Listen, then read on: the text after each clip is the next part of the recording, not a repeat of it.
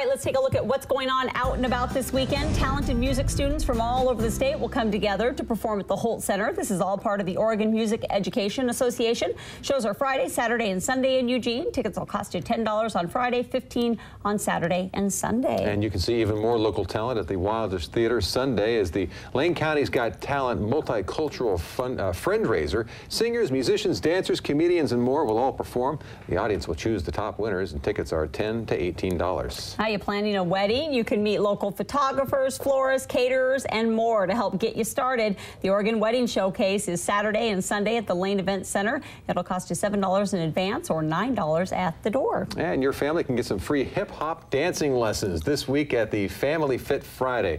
You can dance, do crafts, play in the gym, eat taco salad.